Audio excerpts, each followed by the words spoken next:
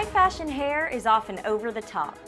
Runway hairstyles may not be practical for everyday wear, but they're fun to create and a must-have in the fashion world. Runway hair is all about texture, and the hottest texture right now is frizzy and voluminous. I'll style my own version of frizzed out runway hair and show you my technique for creating it. To show you the frizzed out runway hair, I'm going to demonstrate on my model Ashley. Now you can choose to do the technique on the entire head of hair, but I really like the frizzed out look as an accent to an entire hairstyle. So to prep, I'm going to give her a nice big volume with teasing. I'm going to create a twist on one side, a braid on the other, and then gather her hair to one side, and then begin the technique of frizzing out the hair. So I'm just going to begin prepping the hair now.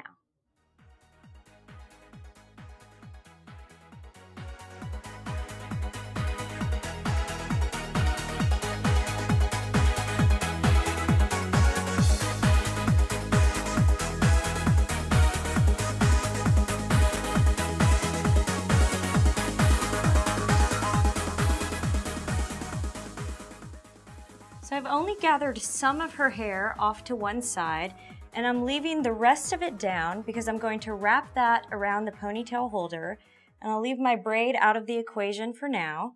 But just taking this hair, I'm just going to wrap this around to conceal the rubber band and to give us some more texture to play with. And just add bobby pins around the perimeter of the wrap.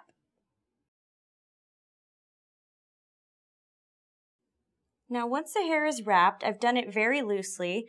I'm just going to pull out some of the pieces, just like this, just with my fingers to give it an added messy look, which is really big on the runways right now. Gives it kind of a knotted effect as well. Then I'm going to set that with a hairspray. And now I'm going to begin adding the frizzy texture. My favorite tool for creating the frizzed out runway look is the 13mm Enzo Milano because a frizzed out look starts with a really tight curl pattern, and this is a perfect diameter for what I'm going for. So I just take a small section, and then holding the Enzo Milano down, I'm going to wrap, keeping the hair flat against the barrel. I'm not allowing it to naturally twist down the barrel. Then I'm going to hold that for about 3 to 5 seconds and release. You can see the tight little curl it's given it. So I'm going to do 2 more, and you want to let your curls cool before you do anything else. Again, holding the Enzo down, wrapping, allowing the hair to lay flat against the barrel, and releasing. And you might get some of these stray hairs in your curl. That's perfectly fine because it is a really messy look. Any added texture is good texture.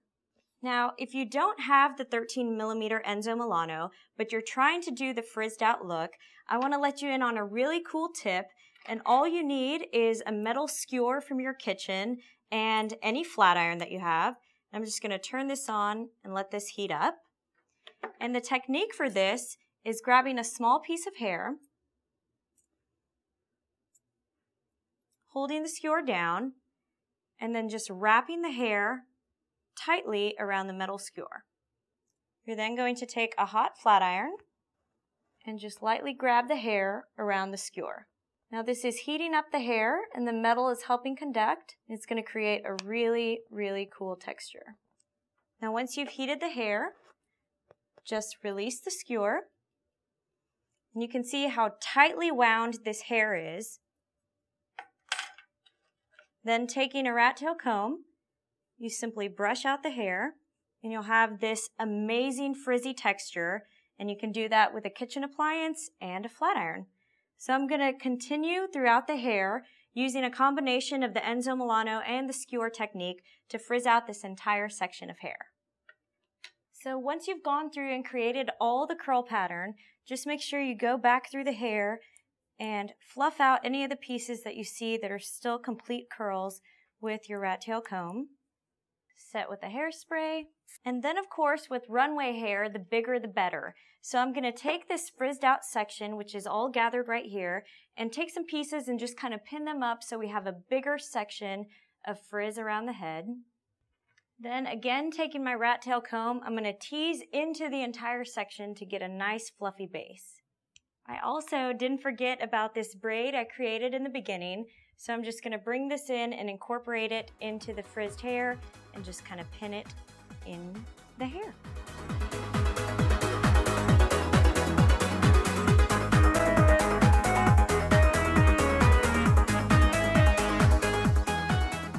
Runway hair often has an extra fantasy feel to it, and I like to add color to a model's hair to give it that extra pop. I've done the same technique on Easy Lights, which are 100% human hair, so they allow me to frizz them out in the same manner as I would normal hair. And I'm just going to add these strategically throughout her hair for some extra hair and some extra color. And they attach with little pressure-sensitive clips, so you're going to stay put. Also keep in mind that if you're doing runway hair and you want to save yourself time, you can do this process to an entire head of extensions and then clip them into your model's hair.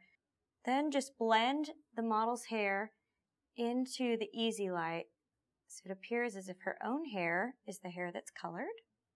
And there you go. Adding color takes it a little further to that fantasy feel. Frizzed out hair is high fashion hot. Though in the past, frizzy hair was a nightmare, on today's runways, volume and frizz is all the rage. Whether you use my technique and tips to curl your own hair, or if you use extensions, you'll love the fashion-forward looks you can achieve.